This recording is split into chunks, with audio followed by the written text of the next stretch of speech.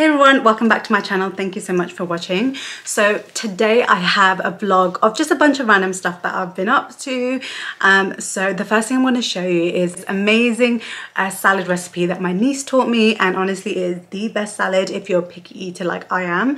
I've been eating it for years. I used to eat it when I was on a diet, when I was trying to lose weight, and now I just eat it as part of my daily life whenever I really want to. I absolutely love it. And then also I'm going to show you my skincare routine. I do get quite a lot of questions on my skincare routines, so I'll just show you that as well.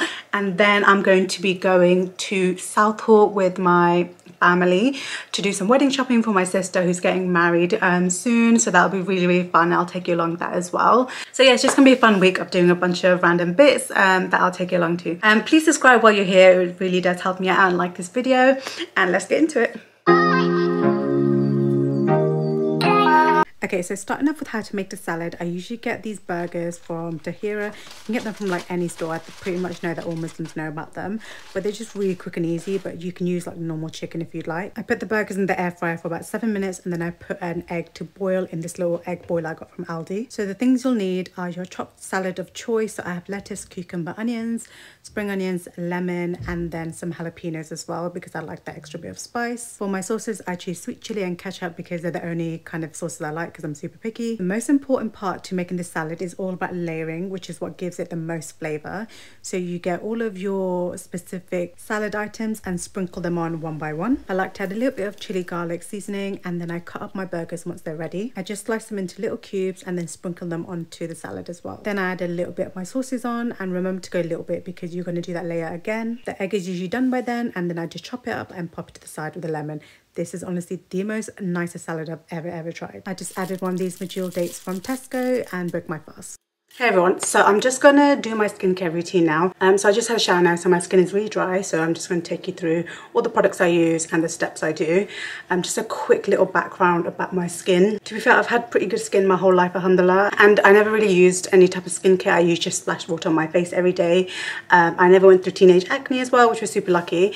But then once I got married, I went through quite a bit of hormones, and I had so many spots all around my forehead here. So I'll insert a picture if I can find it, but it was so bad, and it took me almost like a year to get rid of. Okay, so the first thing I use is a vitamin C cream from Typology. Try to be those YouTubers now, so here you go. So yeah, so this is a vitamin C serum from Typology. So mixed with that, I use the Dior Capsule Total, and this is like an anti-aging serum, and apparently you're meant to be using anti-aging serums from like 25, and I'm 25 now, so I'm hoping that this stuff actually works. Before I used to use moisturizer first, but apparently that's the worst thing you could do. The moisturizer is meant to be the last thing you put on your skin because it acts as a barrier to your skin, so all the serums and stuff that you're applying afterwards doesn't really seep into your skin and do much. Take a little bit of the vitamin C serum and I just pop it onto my cheeks and my forehead. I just get some Dior serum and then I mix it together. The first signs of aging are also your hands, your neck and your forehead. So usually what I do with all the leftover product that is on my hands, I just rub on the back of my hands and down to my neck as well. So the next thing I use is this Glossier lip balm. These are really nice. I don't think I've come across a lip balm that I really like, but these ones are so creamy and they just really work for your lips. And then on top of that, I go in with this Estee Lauder lip balm. It's so incredibly beautiful. The packaging is just lovely. That's what it looks like. I love it. Next, I go in with the most important step, which is sunscreen. One of my friends, she told me that sunscreen is so important for your skin. And I kind of already knew it, but I just never really did it. And she sent me a few recommendations, and one of the recommendations was this brand, and it's a Korean brand, and I really like it. Honestly, I think it really does great things to your skin, so I cannot recommend a sunscreen enough. It's really important to wear sunscreen even in the winter. Next, after the sunscreen, I used an eye cream. So this is one from Estee Lauder. I really do like the Estee Lauder products. And this eye cream is really nice because it has a cooling gel effect, which just kind of depuffs the eyes. Honestly, I don't know if eye creams even work. I think they're a little bit of a scam because I don't think it does much. And the last thing I go in with is moisturizer. So this is the Estee Lauder moisturizer. It's like the same as the eye cream. I really like the whole Estee Lauder range. I think they're really good quality. And yeah, this is just a really nice moisturizer, so I just apply that everywhere. So this is the actual last thing I go in with, which is an eyelash serum, and this is the one. Honestly, I don't know if eyelash serums work. I just really want my lashes to grow.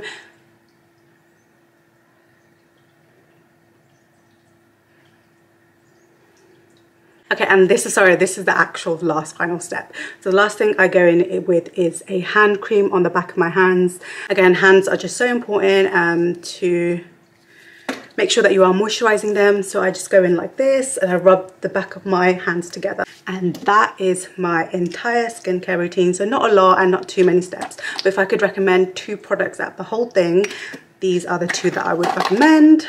Vitamin C cream and sunscreen. These 2 are such amazing products, and I think these are the things that have really changed my skin and made it a bit more glowy and just made it look really kind of smooth. Yeah, and this is my skincare routine that I do every day. My husband's gonna kill me for sharing this, but I just want to know, who is he going to war with for his side to end up looking like that? Like, how is this man sleeping for the entire bedsheet to come off? I just don't understand, because my side never looks like that. Yeah. So we're just going to Nando's now because I've been having really bad cravings for it for some reason. I've been seeing on TikTok, and I just want to go and get like the butterfly chicken, the rice, the garlic bread, the chips, just all of it. I just broke my fast with a date and some water, and we're just heading there now, so I'll show you what I get.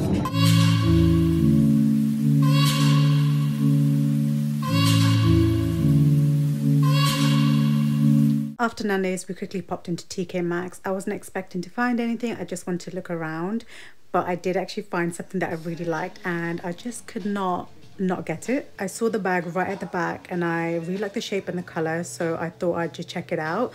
I wasn't sure, so I actually left it, but then I went back for it like an hour later because I really wanted it. So I did actually end up getting the bag, and this is what it looks like in better light. I really love it. I know it's a bit more like, the style is a bit different. It's giving me old money and like summer picnic vibes. I really like it. And the cashier actually gave me a little bit of 10% off as well, so I got it cheaper than the price tag. So you can wear it this way, and it comes with a little crossbody. The only thing I don't like is the fact that it doesn't have a zip or anything, so I'm gonna have to be careful, but I just put like a drawstring bag in there if I want to put my purse and stuff in there. But you can actually wear the bag another way as well, so let me just show you. This is the other way that you can wear it. So it has this little handle or something that you can just tie around here and then change the shape of the bag. I think this shape is much cuter than the other shape, although the other shape is really nice. It's giving me a bit more picnic, but I think this is more kind of everyday style. But yeah, let me know what you think. I really like it. I actually did do a bag clear out yesterday. I literally at like 10 p.m. at night, I just had this sudden urge to get rid of loads of stuff. So this is kind of what I'm left with. I will do a full-on bedroom tour. Okay, I don't know what he's doing. So I will do a full-on room tour with going into everything, like all my drawers and everything like that soon. So just to give an overview of what my shelves are looking like, I have my perfumes here, my mini perfumes here. I'll go into a bit more of a detailed view of all of these in another video. And then I just have my bags on here, and on the second one more bags, but this little basket here is for all my camera stuff. I thought it was really handy actually just having it there with easy access. And then I just have my little Dyson blow dryer up here. This was kindly gifted to me by Dyson, which is literally the most craziest thing that's happened to me, and this personalized. And then in this box we have more bags that are smaller, and then the last one we just have a bunch of random stuff. But yeah, again, I will go into a bit more of a detailed review once I do my room tour. So guys, I just wanted to kind of rant a little bit about this little floof right here. If you follow me on Instagram, you know literally this boy is the love of my life. But for some reason, I don't know why, but he just won't allow me to work. Like, obviously I have a desk, and he'll basically come and sit right on my keyboard and he won't let me type. He'll keep biting me. He just won't allow me to work, and I don't know if it's because of the holidays, so I've been off work and I've been able to spend a lot more time with him and kind of like not do much. But oh yeah, I'm talking about you. Like today I had a lot of work to do and he just would not allow me to do it. I literally had to lock him out of the door and put some pillows underneath the door so he wouldn't scratch the door to try to get in for me to do some work. What he really wants is for me to basically just lay down and do nothing. So obviously, like, we have movie nights and I'll watch TV and stuff, and I'll lay down, and what he wants to do is basically he wants to sleep. Oh, Mika, please. What he usually did was have his midday nap. So obviously cats sleep a lot, and so he used to nap quite a lot throughout the day. But just recently he will not nap unless I am laying down and doing nothing. So throughout the entire day he does not nap. He just follows me around. He just gets in my way. He does not let me work. He doesn't let me do content. He doesn't let me do anything. But what do you have to say for yourself? But tell everyone what you have to say for yourself. Have you been a cheeky boy? Good morning, guys. So we were meant to go to Southall today to do wedding shopping for my sister, but unfortunately one of my other sisters cancelled and my other sister's car was not working, so just a bunch of stuff that went wrong. So unfortunately I'm not going, which sucks because I was actually quite excited to go. I feel like the last time I went to Southall was for my wedding, and it's just really fun, like shopping for a wedding and stuff, but all good. I got up early to get ready to go to Southall, so I basically just went back to sleep and now I'm up for the day. So I'm just going to go pray quick, and then I'm going to go to HomeBargains and grab some bits that I need, so I'll just take you along to there.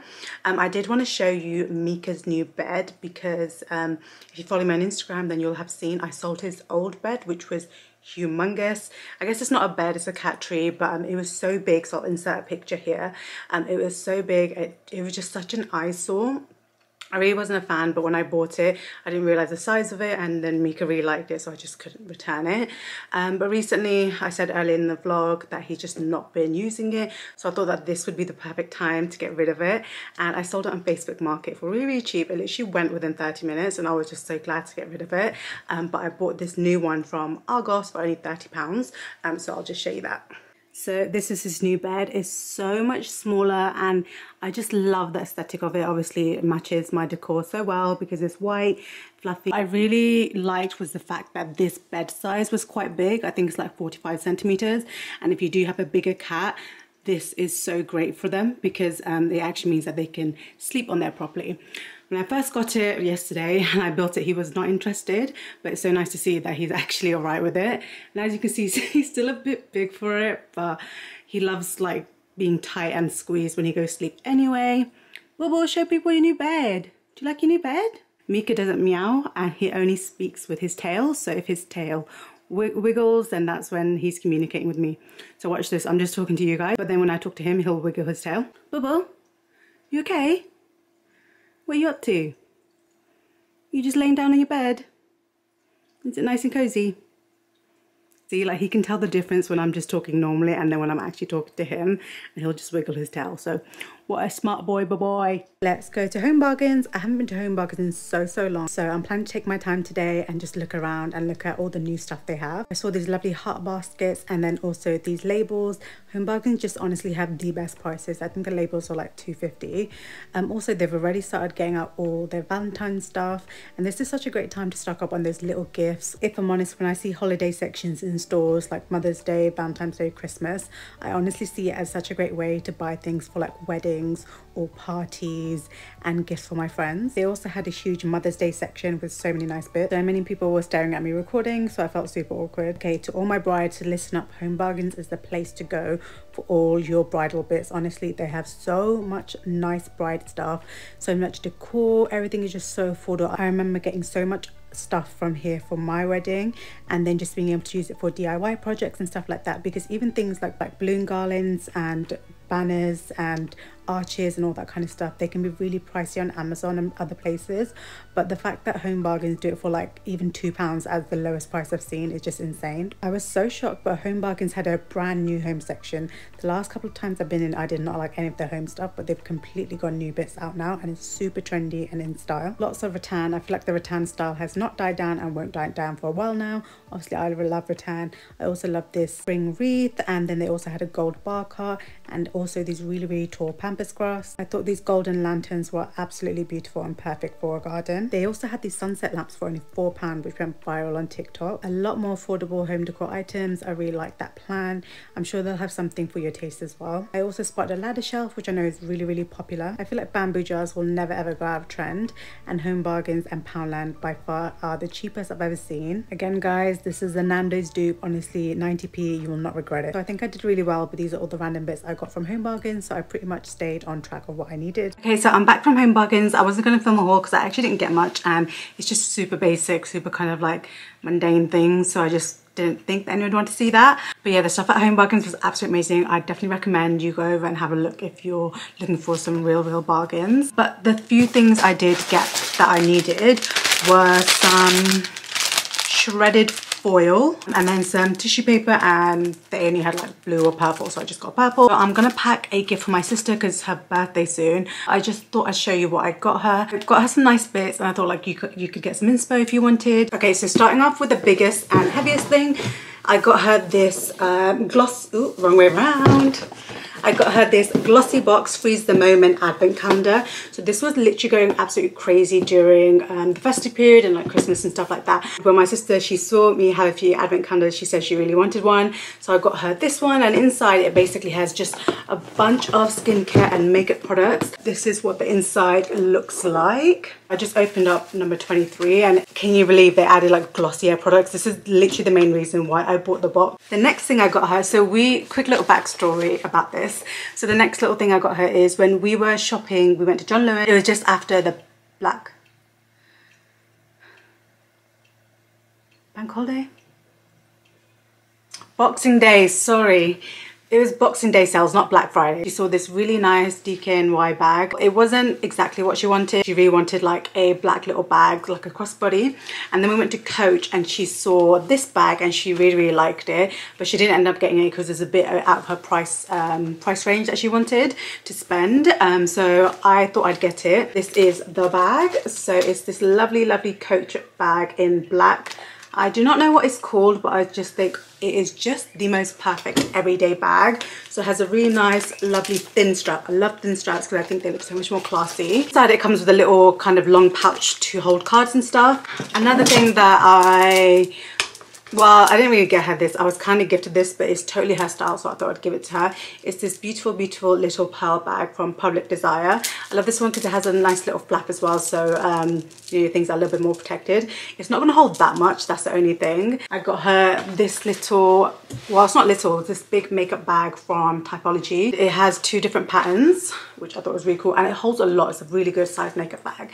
And then inside I thought I'd fill it with some goodies, so let me just show you what I put inside. I put a mixture of makeup and skincare because skincare was the main thing she wanted. First up, we got this Lizelle washcloth, a Lizelle moisturizer. We've got a Lizelle retinol paste, cleanse and polish, little skin tonic boost, the tonic boost thing, bigger one. And then for the last skincare item, I added this Estee Lauder micro essence thing in. Last things I put in are all makeup products. So the first thing is this Jouer blush quad. Really nice, so I thought she could try that. So this Pixie Beauty Base primer. Another thing from Jouer is this lip balm. Another thing from Jouer is this lovely makeup brush. It looks so soft. But the thing I really love about these makeup brushes are the fact that you can close them. It just means that it's a bit more hygienic. And then the next thing is little Jouer blush little pump thing.